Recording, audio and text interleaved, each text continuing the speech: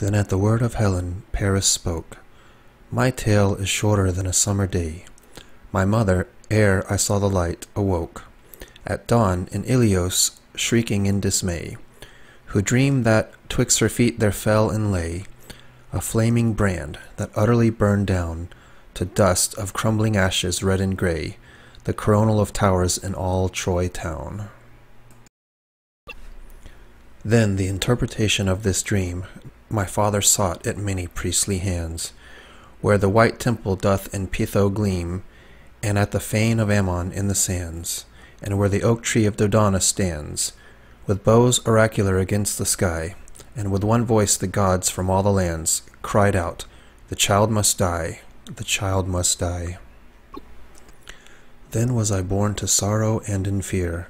The dark priest took me from my sire and bore, a wailing child through beech and pine wood drear, up to the knees of Ida and the Ore, rocks whence a fountain breaketh evermore, and leaps with shining waters to the sea, through black and rock-walled pools without a shore, and there they deemed they took farewell of me. But round my neck they tied a golden ring, that fell from Ganymedes when he soared high over Ida on the eagle's wing, to dwell forever with the gods adorned, to be the cupbearer beside the board of Zeus and kneel at the eternal throne. A jewel 'twas from old King Tros' hoard that ruled in Ilios ages long agone. And there they left me in that dell untrod. Shepherd nor huntsman ever wanders there, for dread of Pan, that is a jealous god. Yea, and the ladies of the streams forbear the naiad nymphs to weave their dances fair, or twine their yellow tresses with the shy fronds of forget-me-not and maiden hair. There had the priest appointed me to die. But vainly doth a man contend with fate. My father had less pity on his son than wild things of the woodland desolate. 'Tis said that ere the autumn day was done, a great she-bear that in these rocks did won, beheld a sleeping babe she did convey, down to a den beheld not of the sun, the cavern where her own soft litter lay. And therein was I nurtured wondrously. So rumour saith, I know not of these things, for mortal men are ever wont to lie, whene'er they speak of sceptre-bearing kings. I tell what I was told, for memory brings no record of those days, that are as deep, lost as the lullaby a mother sings in ears of children that are fallen on sleep. Men say that now 5 autumn days had passed, when Agellius, following a hurt deer, trod soft on crackling acorns and the mast that lay beneath the oak and beech-wood sere, in dread lest angry Pan were sleeping near, then heard a cry from forth a cavern grey, and peeping round the fallen rocks in fear, beheld where in the wild beast's tracks I lay.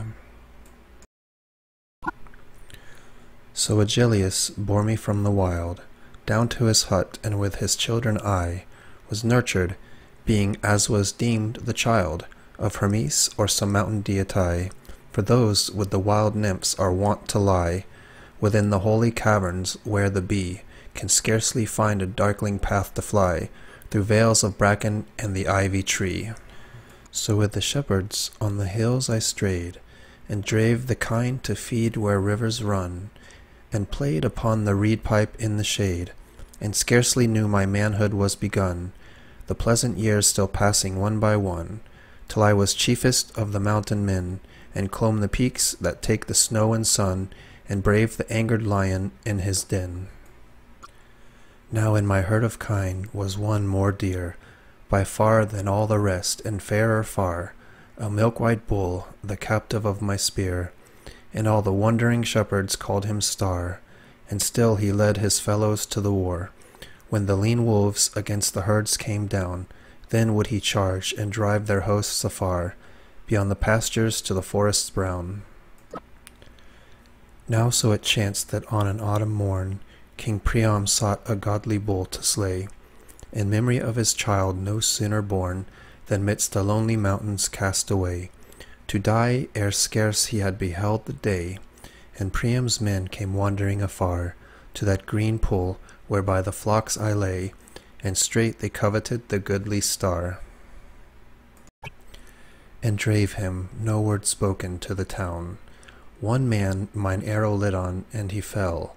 His comrades held me off, and down, through golden windings of the autumn dell, they spurred along the beast that loved me well, till red were his white sides, I following, wrath in my heart their evil deeds to tell, in Ilios at the footstool of the king. But ere they came to the god-builded wall, they spied a meadow by the waterside, and there the men of Troy were gathered all, for joust and play, and Priam's sons defied all other men in all Maeonia wide, to strive with them in boxing and in speed.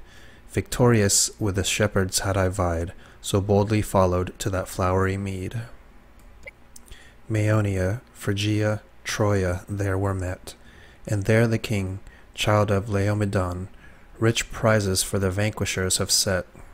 Damsels in robes and cups like the sun shone, but the white bull was the chiefest one, and him the victor in these games should slay, to Zeus the king of gods when all was done, and so with sacrifice should crown the day.